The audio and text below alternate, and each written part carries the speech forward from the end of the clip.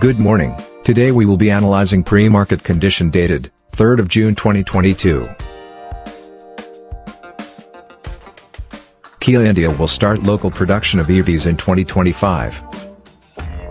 Kia said its new EVs will offer either 400 volts or 800 volts charging capacity, enabling fast or rapid charging depending on the different types of buyer for individual model lines. Reliance and Apollo Global close to making offer for Boots drugstores.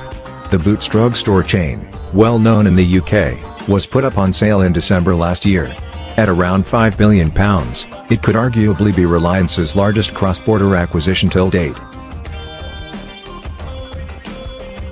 Cement leader Ultratech readies 129 billion rupees Capex to add capacity. The hurry to expand capacity comes on the back of the government's plans to spend a record 7.50 trillion rupees this financial year to build roads and ports to boost growth, increasing demand for cement. China's Tencent to join funding round at ShareChat with $100 million infusion. Social media platform ShareChat plans to fund the growth of its short video app Moj. It had in May raised $300 million from Google, Temasek and Times Internet at a valuation of about $5 billion.